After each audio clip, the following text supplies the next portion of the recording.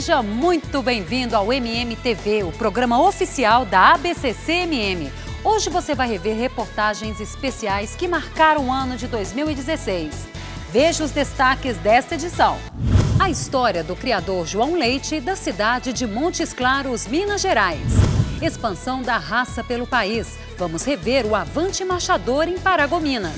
Uma etapa do Caminhos do Marchador nas belas trilhas de Paraty, Rio de Janeiro. Você vai ver a segunda parte da série de dicas sobre casqueamento e ferrageamento. E ainda, o apoio do projeto Marchadores pela Vida em Salvador, Bahia. É agora, no MM TV. No ano passado, no Dia dos Pais, nossa equipe preparou uma matéria especial.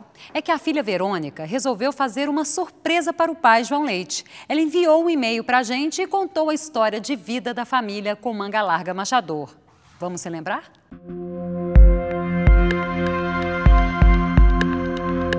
O MMTV veio até Montes Claros, no norte de Minas, para contar a história do senhor João Leite, criador de Mangalarga Marchador. A filha dele, a Verônica, mandou um e-mail para a nossa produção querendo homenagear o pai. Então vamos?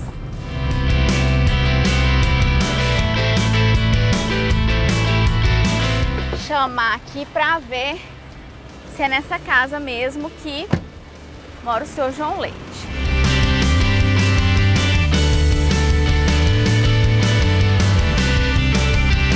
Nós viemos aqui, seu João, conhecer um pouco da história, né, da sua história com a raça, né, com a nossa raça. Hospitaleiro, como todo mineiro, seu João começa a me contar sua história na raça. Essa peça de madeira foi onde que a gente buscava o capim e cortava o capim em cima dela, de facão, porque a gente não tinha um motor. A gente não tinha um motor para passar o capim.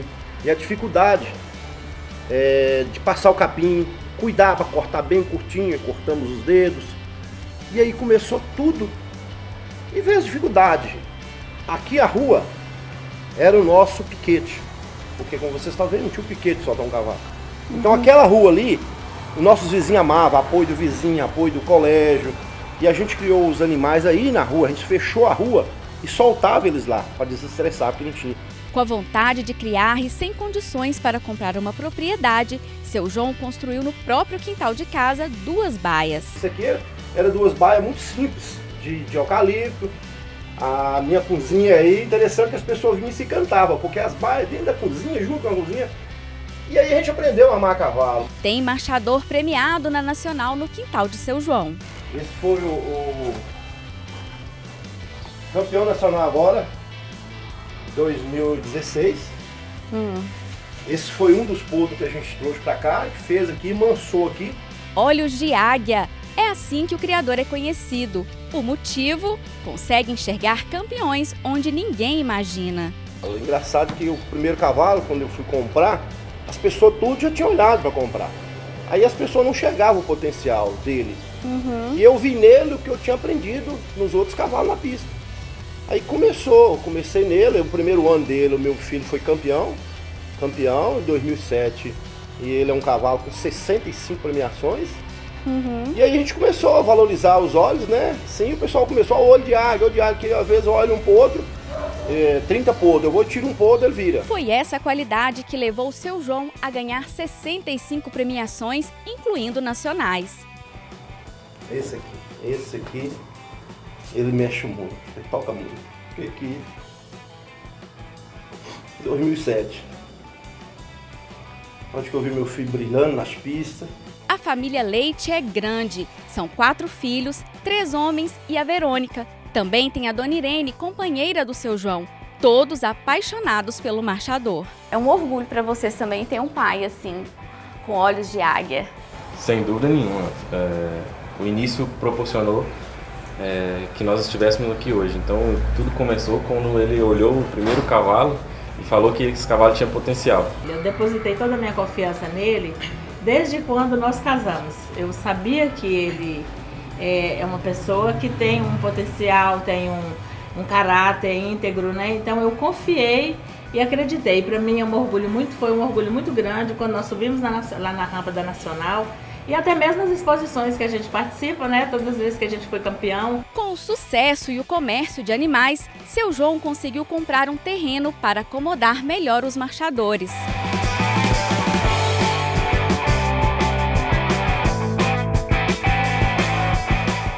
A propriedade fica no Distrito Industrial de Montes Claros. Tem 8 baias e o tamanho suficiente para caber os sonhos da família Leite. Hoje nós temos um piquete, a gente já solta a tropa aqui, os cavalos, né, tomam o seu banho aí, né, no natural, você vai soltando o cavalo, a primeira coisa, eles querem rolar, e isso é uma satisfação, você solta um cavalo, aí você guarda, solta outro. E eu e ele viemos pra cá, né, pra fazer isso que vocês estão vendo. Então tinha um pedreiro, mas nós dois essa parte é importante. Trabalhávamos. Ela que colocou a mão na obra. A mão de obra era nossa, né, da parte de fazer as baias abertas, acertar as portas, fazer esses telhados, essas baias abertas, essa seca, rodador. Fomos nós dois que fizemos. As portas das baias, eu e ela que fez. Átila, o filho famoso do seu João, é quem nos apresenta os xodós do Aras do Leite Mineiro.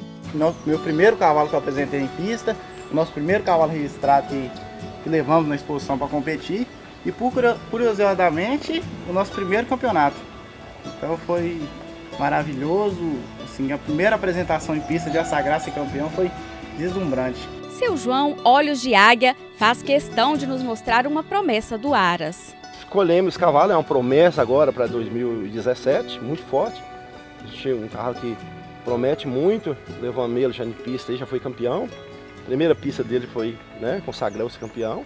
O olho de águia está funcionando. Para comprovar que seu João faz jus ao apelido que tem, o campeão dos campeões de marcha da Nacional de 2016, Forró do Aro, também foi descoberta dele. A pessoa que tinha arrematado o potro passou para ser geral do forró. E eu, com vontade, compro o forró, porque eu já tinha comprado o feno e o feitiço. E para mim não trazer com frete só, né? Eu falei, Zé Geraldo, compra o poder, acabou comprando, né? E deu certinho, graças a Deus, buscamos feitiço, forró e feno, os 3 campeões nacionais. O apoio da BCCMM foi importante para as conquistas do criador. A associação, ela, para mim, é como a minha esposa diz, ela é uma mãezona, porque ela tem mandado aqui para o norte de Minas pessoas competentes, dando os cursos, onde eu tenho participado dos cursos. Esses cursos, eu quero deixar um alerta aqui para os nossos amigos criadores do Brasil, participa dos cursos. É muito importante você participar dos cursos. Eu tenho falado aqui na nossa cidade, quando você participa dos cursos, você começa a ajudar a usar, que você começa a entender o seu cavalo. E seu João nem imaginava que muitas emoções ainda estavam por vir. Queria chamar seus filhos aqui, né, para falar que nós fizemos essa reportagem aqui no Aras do Senhor, contando a história do senhor em homenagem ao Dia dos Pais. Isso foi assim, os filhos do senhor, né, que pensaram isso tudo, junto com a Verônica, que não está aqui, entendeu? Mas eu gostaria que o senhor assistisse aqui junto com a sua família um vídeo.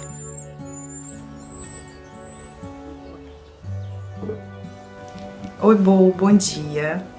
Hoje é um dia muito especial para nós. Primeiro porque nós estamos tendo a oportunidade de contar e dividir com as pessoas a nossa história. Contar como o cavalo Mangalarga Marchador tem transformado as nossas vidas. E em segundo, é um dia que nós escolhemos para te homenagear, para agradecer o senhor pelo pai, pelo incentivador, pelo amigo, pelo companheiro, por tudo que o senhor tem representado nas nossas vidas. Nós agradecemos a Deus, ele não poderia ter escolhido alguém melhor para nos guiar nesse caminho. Nós só temos a te agradecer por tudo, por todo o amor, por todos os anos de dedicação e pelo senhor ter compartilhado conosco esse sonho, que é essa vida junto ao cavalo Mangalarga Marchador. Temos aqui uma homenagem para fazer, sabemos que isso aqui é assim, uma homenagem simbólica, mas é para declarar o amor que sentimos e o agradecimento que temos pelo pai, herói, companheiro, amigo e o melhor conselheiro que eu sempre tive, todos nós tivemos durante todos esses anos, e vamos levar isso por todas as nossas vidas, por todos, que várias gerações, nossos filhos, nossos netos vão seguir os mesmos passos que o Senhor nos ensinou. Fala pra gente, o que é ser pai do senhor? Ser pai é presente, ser pai é estar junto, ser pai é ser amigo, ser pai é verdadeiro, ser pai é falar a verdade, acima de todas as coisas, a verdade. E ser pai é direção, né? E eu tenho feito isso com meus filhos, tenho sido amigo, tenho sido companheiro e me enche de orgulho ver esses rapazes tão maravilhosos. Verônica, um grande beijo, minha filha, sabe o tanto que nós te amamos e a gente fica emocionado por ter uma família tão abençoada e representar com o pai. Essa surpresa que eles fizeram para mim é maravilhosa. Eu me senti hoje aqui realmente um pai herói.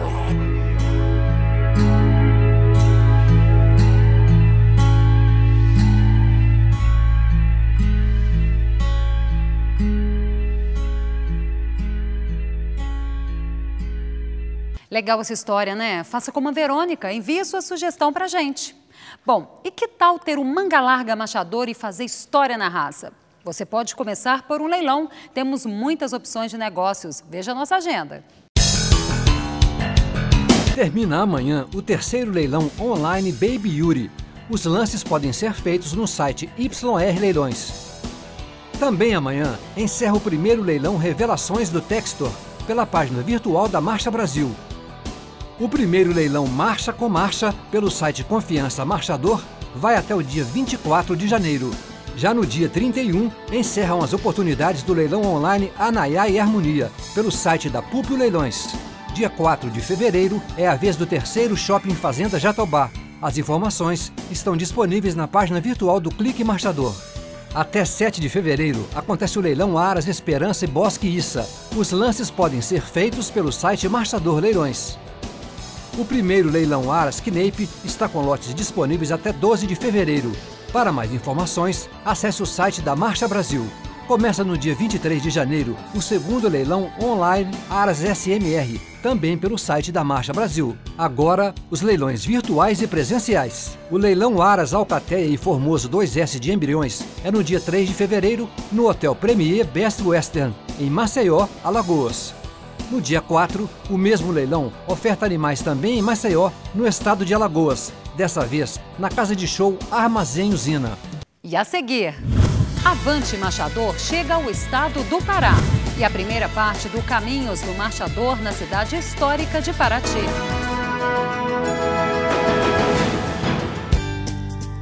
Temperamento, resistência, comodidade, inteligência, companheirismo. São muitas as espécies animais que transformam o dia a dia das pessoas. Mas foi com o cavalo que o homem escreveu a história. Guabi Equinos, o jeito certo de nutrir sua paixão. O ano de 2017 chega com novidades para os apaixonados pelo Mangalarga Marchador. O curso de especialização Equideocultura Raças Marchadoras é uma parceria entre a PUC Minas e a ABCC-MM e busca capacitar e aprimorar os conhecimentos de profissionais que trabalham com a maior raça de cavalos da América Latina. Mais informações, acesse abccmm.org.br.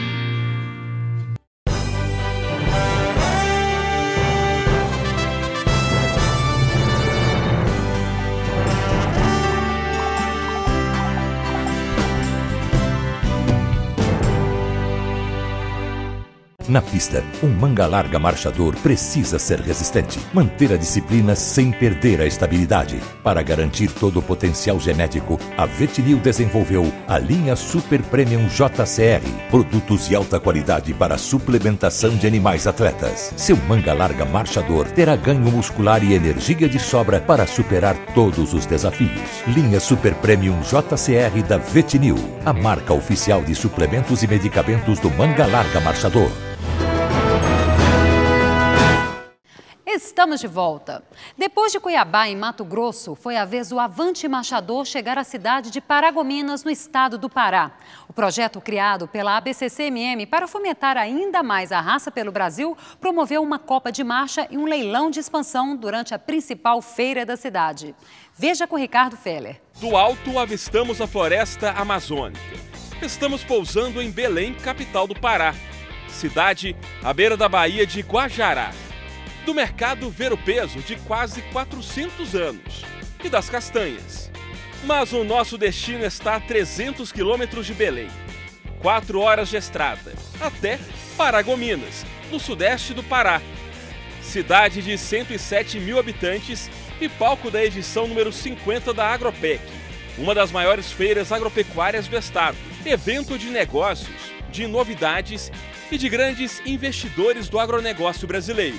O Pará é o segundo maior estado territorialmente do país.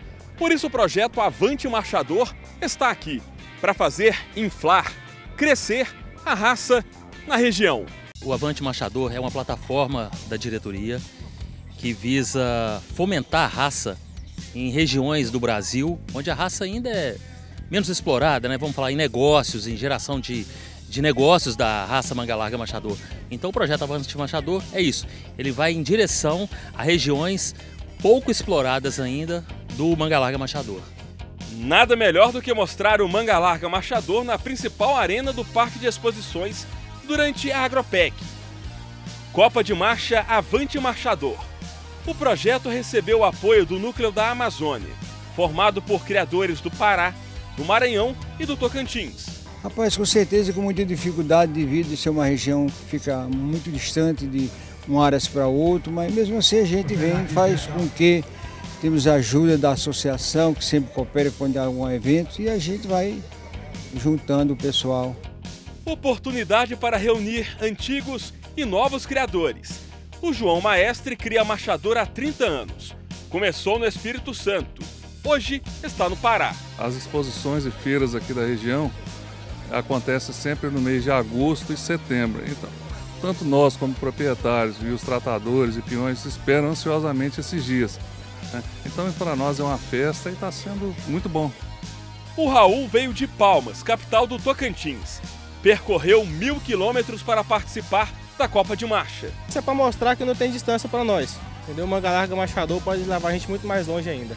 Na pista, os exemplares do marchador na região norte do país.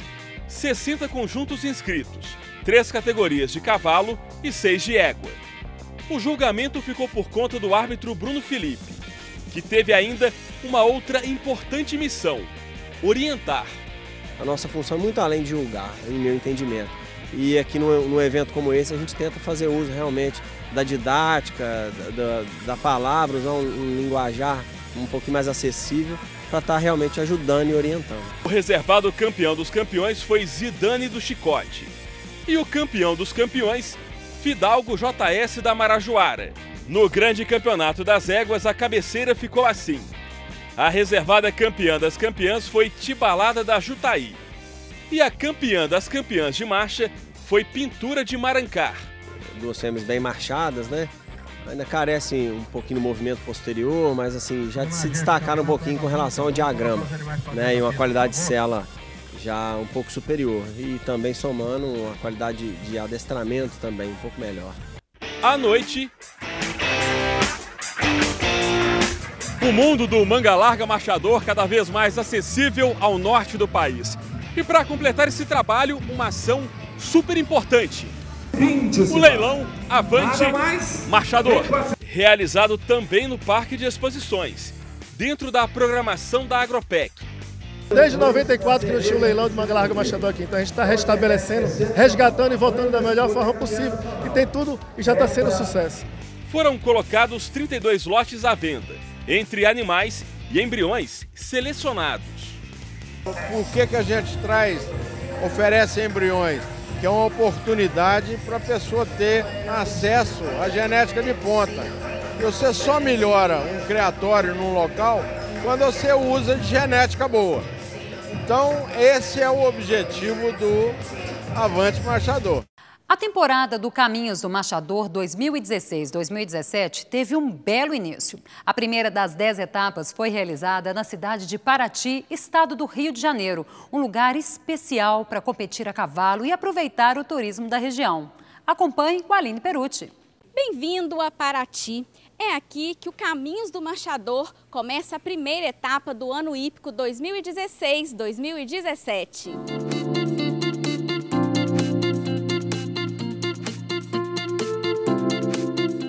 Eduardo já havia participado do circuito em Barra do Piraí, mas queria mostrar as belezas da cidade natal para os amigos.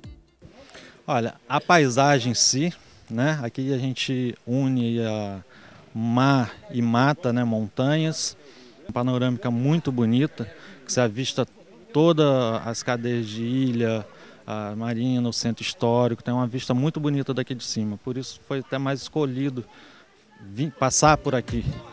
Uma turminha muito animada se preparava para a cavalgada planilhada. Os Pestinhas Rio! Uma competição de muita exigência, descidas e subidas longas. Devido à topografia, muita subida, né? Força muito o animal. Então é natural que ele sinta e veio um neutralizado agora, providencial. Daqui 30 minutos está pronto para outra já. Lucas, integrante da equipe mais animada, leva o marchador para matar a sede na parada de descanso da prova. Tá gostando de Paraty? O que você tá achando de diferente? O que você tá achando legal? Ah, aqui é muita subida, né? E eu tô achando mais legal a subida. Hora de voltar para a trilha. Cavaleiros e amazonas têm que mostrar habilidade no manejo do animal, que é testado a todo momento. Ao passo, no galope, para vencer o enduro, as equipes têm que ter sintonia. Vamos passar atrasado 5 segundos. É melhor do que soltar muito aqui. Tá puxada a região de Paraty, né? Tem essa serra muito bonita, mas também exige bastante do preparo físico dos nossos animais. Mas o bacana desse projeto é que eles visam muito a integridade física do nosso animal. Quase no final da trilha, um presente: águas cristalinas para o marchador se refrescar.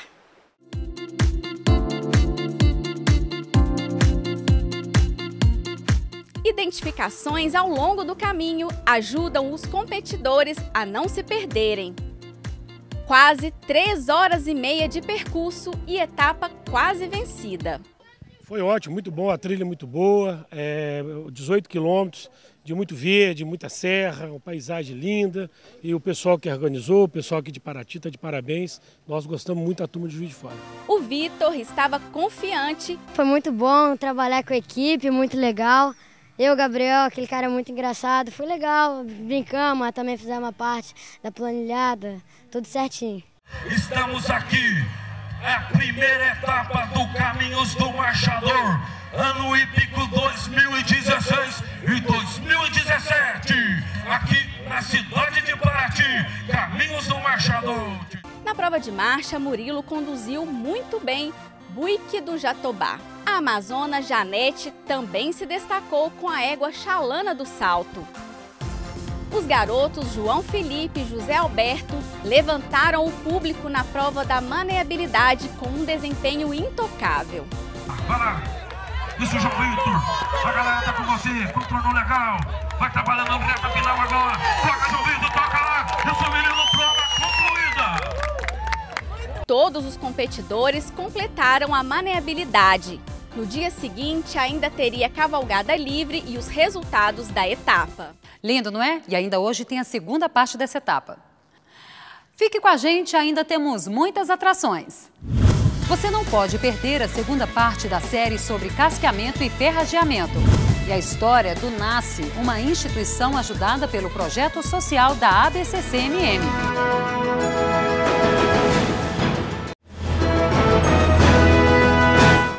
Na série sobre casqueamento e ferrageamento, o instrutor da ABCC-MM, Guilherme Zagnoli, conta pra gente sobre a importância em fazer o trato dos cascos nos potros e também nos animais já aposentados. Confira só.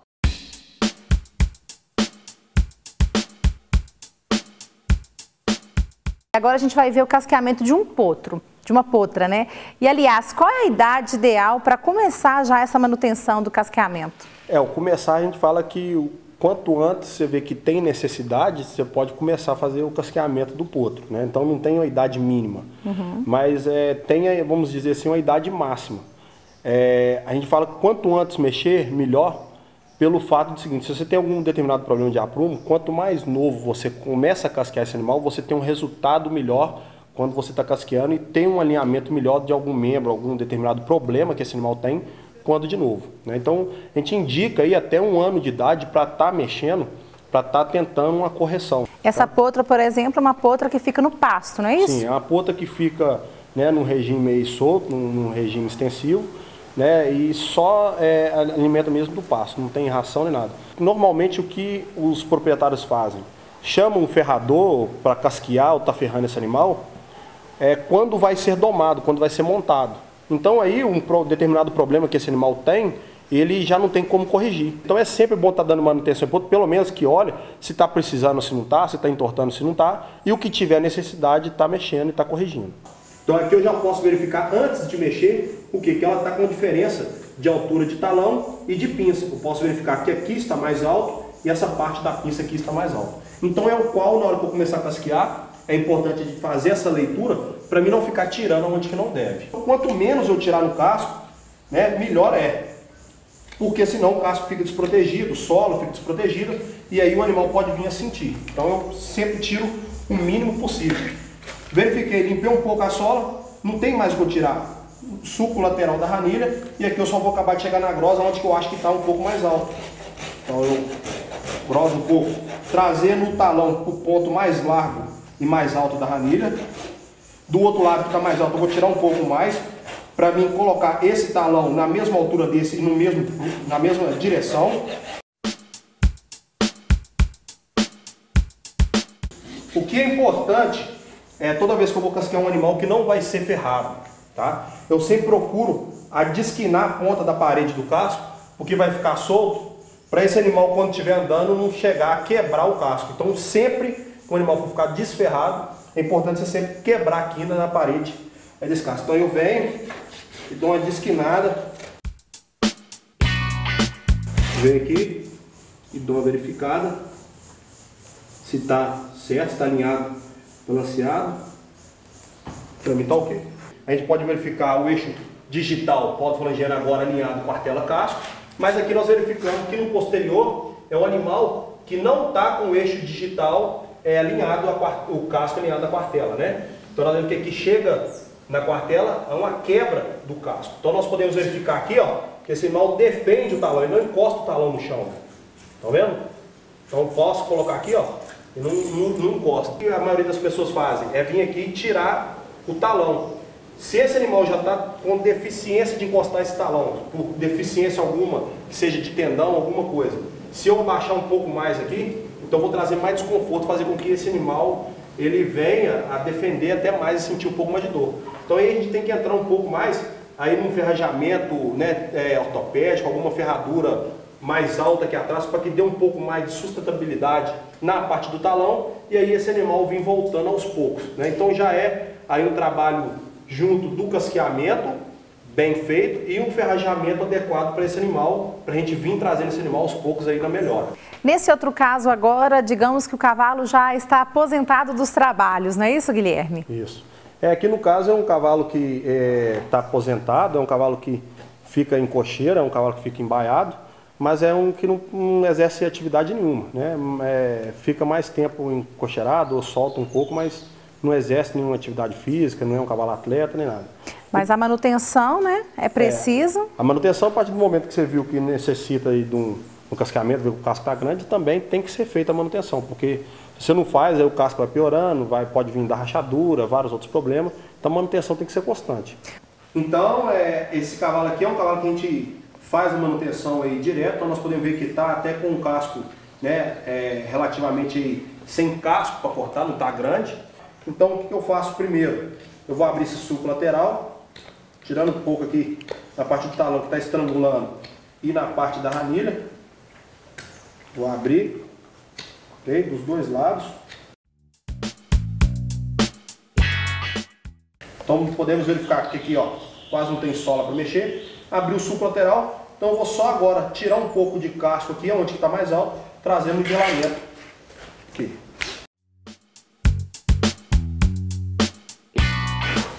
Então aqui tirei a esquina, busquei dar um pouco mais de forma no casco, o casco está um pouco sem forma. Então aqui, ponto mais largo, mesma coisa, ok? Aproximei os dois talões que estavam dando a simetria de um para o outro, e o nivelamento do casco também está como um todo. O casqueamento, eu sempre gosto de deixar um recado, que é essencial. Tem muita gente que às vezes fica muito prestando, mais enfatizando muito o ferrajamento. A partir do momento que você faz um bom casqueamento, tem um casco alinhado, um casco balanceado, um casco nivelado, a ferradura vai ser somente um complemento. Então, de 0 a 10, eu falo que de 0 a 7 tem que ser um bom casqueamento, que será fundamental. Até porque, quando eu for colocar uma ferradura, se eu não tiver com bom casqueamento, o ajuste da ferradura não será bom para aquela ferradura. Então, o casqueamento é muito importante aí, no dia a dia, para os animais de pista, em competição, manutenção, é bem importante. Nossos eventos já começam em janeiro. Confira a nossa agenda oficial e não fique de fora. A 4ª exposição de inéditos de Papucaia, no Rio de Janeiro, ocorre de 19 a 21 deste mês e é uma promoção da ACEMERGE. No mesmo estado, ocorre a cavalgada tradicional de Vassouras. O promotor é o Núcleo Rio Sul. De 25 a 28 de janeiro, ocorre a 9ª exposição de inéditos em pista. O evento é na cidade mineira de Capim Branco, promovido pelo Núcleo da Grande BH. No mesmo estado, acontece a etapa da 18ª Copa de Marcha do Sul de Minas, na cidade de Madre de Deus de Minas, dia 28. A organização é da Topada Promoções e Eventos. A 10ª Copa de Marcha do Aras Porto Azul é também no dia 28, no Espírito Santo, na cidade de Anchieta. A Associação do Estado é a promotora.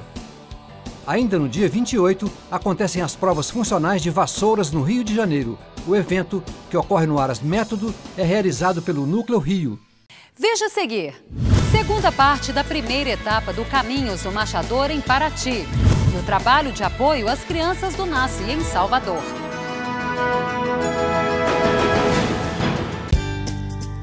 Temperamento, resistência, comodidade, inteligência, companheirismo.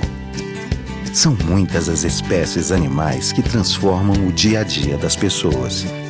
Mas foi com o cavalo que o homem escreveu a história.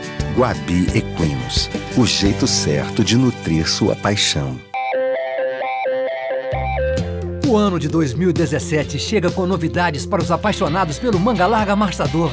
O curso de especialização Equideocultura Raças Marchadoras é uma parceria entre a PUC Minas e a ABCC-MM e busca capacitar e aprimorar os conhecimentos de profissionais que trabalham com a maior raça de cavalos da América Latina. Mais informações, acesse abccmm.org.br.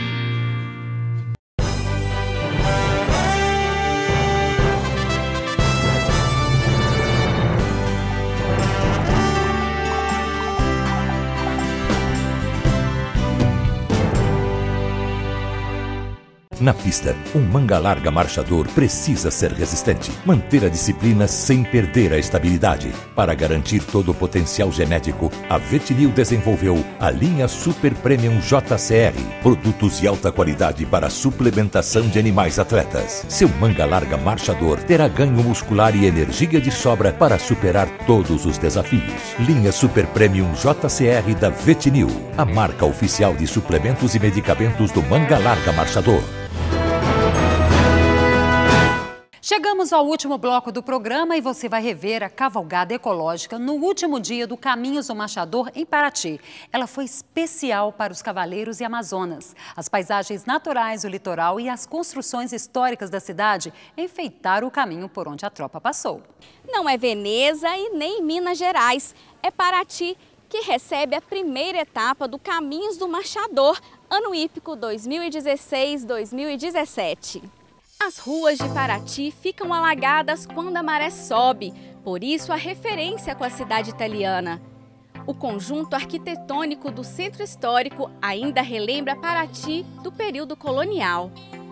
famosa justamente porque une mar e o ar singelo das construções históricas. Rota do Caminhos do Marchador, pela primeira vez, a cidade oferece trilhas diversas, desde trechos pela Mata Atlântica, rios, fazendas locais e até travessias sobre famosas rodovias, como a BR-101. Muito importante que a polícia seja previamente avisada, justamente para acontecer o que aconteceu aqui. Você para o trânsito, você minimiza a tendência a um acidente, né, um atropelamento de um animal e até mesmo de outras pessoas que estiverem usando a rodovia, né? Você minimiza o problema do acidente. E o marchador galopa nas areias do mar de águas calmas da praia do Jabaquara. Aí eu sempre tive muita vontade de andar a cavalo na praia. E nas outras etapas, no Nordeste, a gente não tem a oportunidade de levar o cavalo. Então a gente não monta no nosso, né? E aqui tá diferente, eu pude trazer o meu, então tá bem legal. O árbitro Fabiano Bittencourt monta cada animal que participa da cavalgada.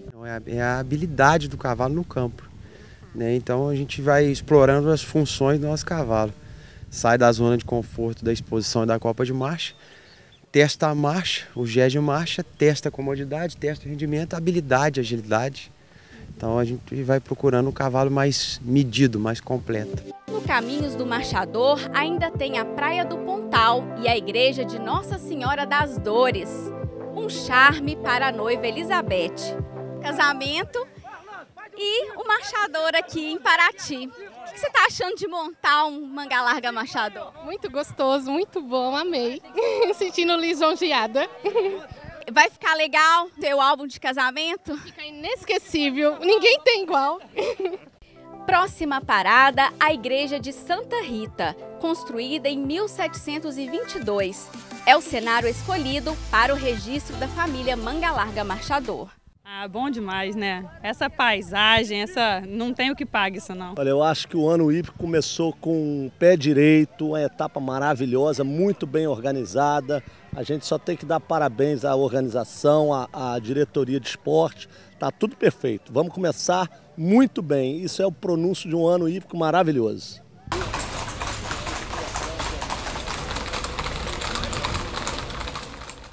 Fim das provas e do passeio inédito do Caminhos. É hora de saber quem ficou entre os melhores cavaleiros e amazonas da etapa. Na categoria Mirim, o primeiro lugar foi do João Felipe, da equipe Os Pestinhas Rio, montando Uno das Bicas. Gabriel Moraes, professor da criançada, foi campeão da categoria adulto com o Tornado Três Tombos. É claro que na comemoração não poderia faltar o grito de guerra da equipe.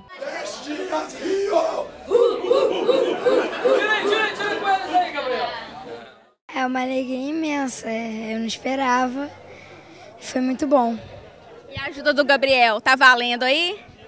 Muito, o treino que ele faz comigo é muito importante, por isso que dá esse resultado.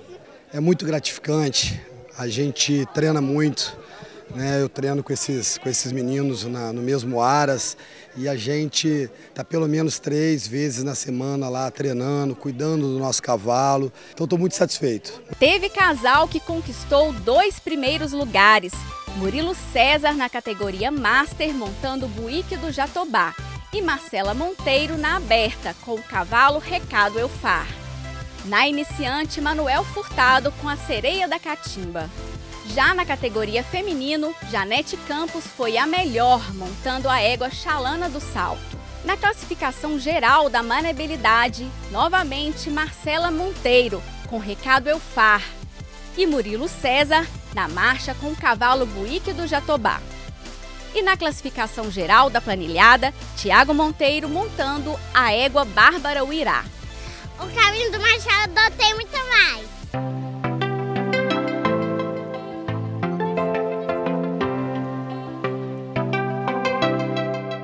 O NASCE, Núcleo de Apoio ao Combate do Câncer Infantil, acolhe crianças para o tratamento do câncer há mais de 22 anos. Mães e pais vêm do interior da Bahia para a capital Salvador e acompanham o tratamento dos filhos na rede pública de saúde. Sem condições de pagar por despesas como hospedagem e alimentação, essas famílias são ajudadas pelo NASCE.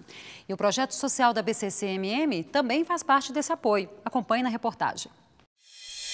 VetNew apresenta Marchadores pela Vida.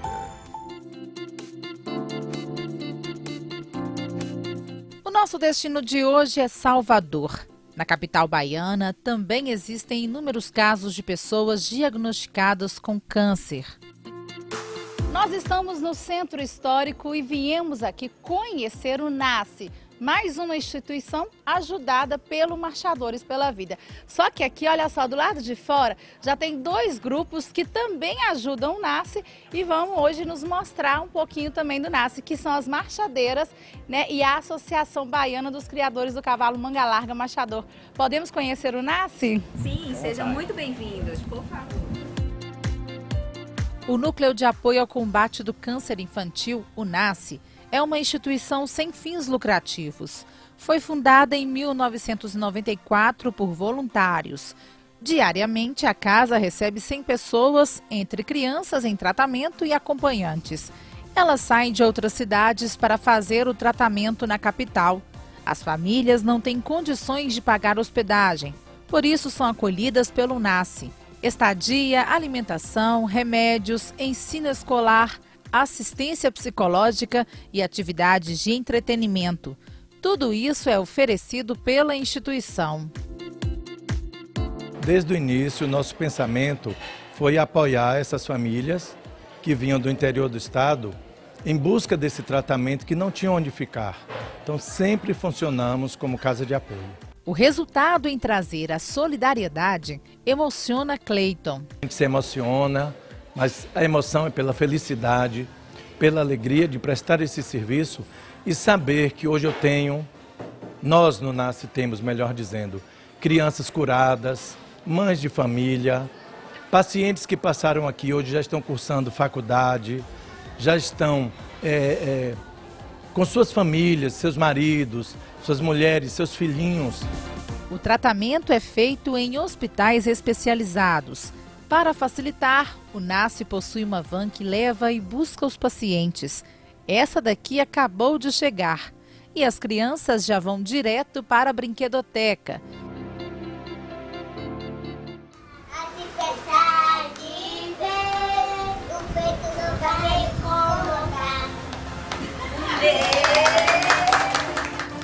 Por aqui é proibido ficar triste. É assim que os dias têm sido.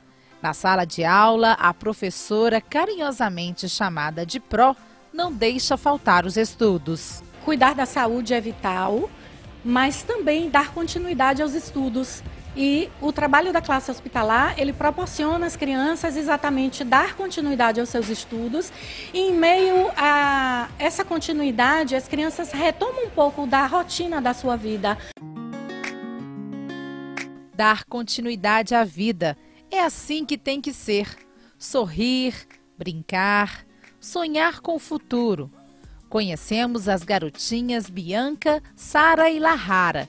Com alegria, elas vivem um dia após o outro. Aqui a gente escreve, aprender nosso nome, que ainda a gente não sabe. Eu não sei escrever meu nome todo, mas eu já estou aprendendo a escrever meu nome todo. Nós gostamos da sala de computador, da sala daqui, da brinquedoteca, e tem um monte de brinquedos mais do que aqui só tem quebra-cabeça. Bia descobriu câncer há 8 meses. Desde então, está em tratamento. Para ela, não teve nada melhor do que trocar o hospital pelo NASCE. É legal vir para cá, Bia? É sim. Por quê? O que a gente aprende? É melhor que o ambiente do hospital. Aqui tem a Proselma que ensina pra gente muitas coisas. Aprende a ser uma pessoa melhor. E é legal, sim. Se essas crianças conseguem entender a importância desse apoio, imagine então os pais. O NASCE é eu falo que é meu anjo. Foi assim, como se fala, minha segunda casa.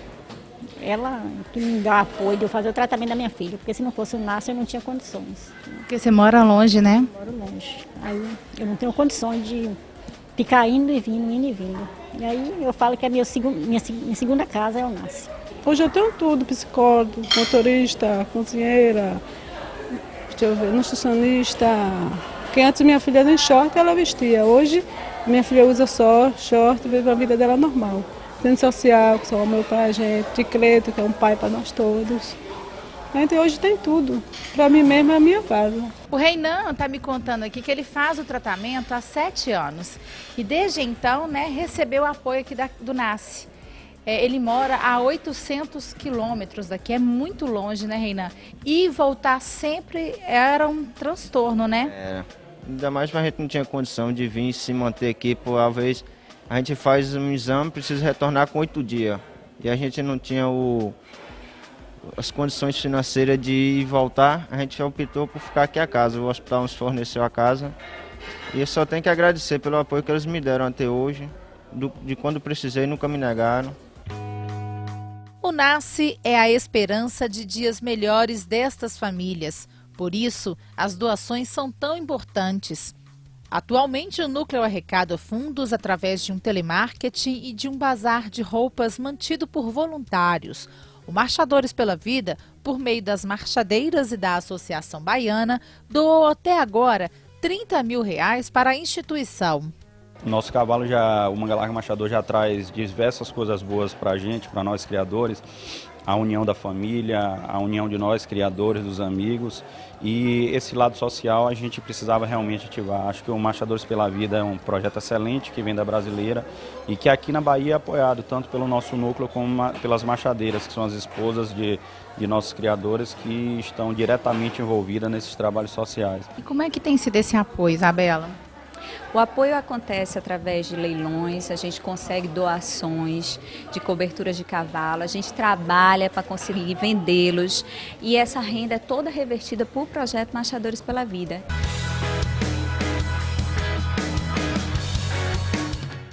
Que bacana! Você também pode ajudar o projeto, é só ligar para a BCCMM e fazer sua doação.